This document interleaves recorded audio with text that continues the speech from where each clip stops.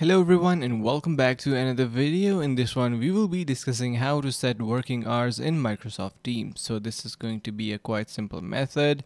Make sure to follow. So what we need to do is here I have Microsoft Teams. It is actually the newer version.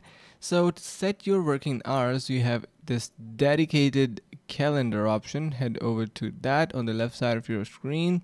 Click on calendar and here you can simply modify and add any type of working hours that you want to add. So if you head over to the top right side of your screen, you can see we have work day, week, and even agenda. So you can simply filter it to day, or even if you want to do it to work week, you can do that as well and set accordingly whatever you would like to adjust. In here we even have this meeting option. If you click on any of these boxes, you will get to know that we get this meeting pop-up.